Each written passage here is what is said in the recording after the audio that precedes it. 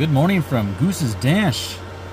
See my oil temp, guys? It is barely even to 120, and I went for a nice little drive this morning. Probably a good 20 minutes or so. I think they'd be warmed up a little bit by now, but this has been a problem I've been dealing with for quite a bit. Having to warm Goose up. Kind of like idling for a good like 15-20 minutes before I go for a drive. And if you guys have been following, you already kind of know my current remote oil filter. And I have a remote oil cooler way back there situation. Well, we got some changes going on. So it's time for an upgrade when it comes to the oil or remote oil filter. We're doing this improved racing unit, guys. This thing is pretty sweet.